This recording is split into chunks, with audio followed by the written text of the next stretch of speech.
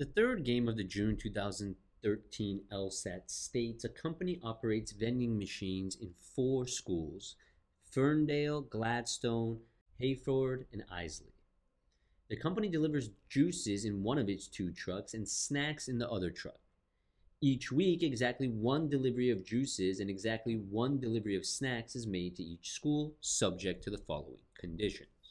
All right, so first let's draw out what we already know here. And again, we have 2 trucks, juice and snacks, making deliveries to 1 of 4 schools. And we have each week exactly 1 delivery of juices and 1 delivery of snacks. So our setup is going to be as follows. We have our 4 weeks, but we have 2 trucks. We have a juice truck and then a snack truck. And again, the schools we are placing are Ferndale, Gladstone, Hayford, and Isley. All right, so now let's take a look at the conditions. The first condition tells us that snacks must be delivered to Ferndale at some time before they are delivered to Hayford.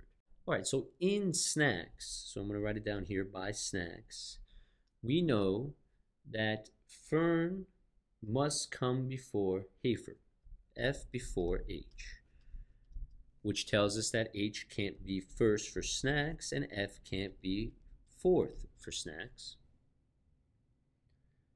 The second condition tells us that Gladstone cannot be the 4th school to which juices are delivered. Pretty straightforward. Again, we know Gladstone's can't be the 4th school for juices. The third condition tells us Gladstone must be the 3rd school to which snacks are delivered. Again, pretty straightforward. Let's place Gladstone in 3. Now we should notice that's going to create dual options for 1 and 4 in snacks. Because if we can't have H in 1 and we already place G in 3, the only 2 possibilities for 1 now are F and I. Similarly, if you notice, we have F out of 4. G obviously can't be there because G has been placed in 3. Well, our only 2 options for 4 now are H and I. And then our 4th and final condition tells us that the 1st school to which the juices are delivered must be the 4th one to which snacks are delivered. All right, so our 4th condition here, whoever's 1 in juices is going to be 4 in snack. And you notice we have placed in snack 4 H or I, which tells us that it must be H or I for juices in 1.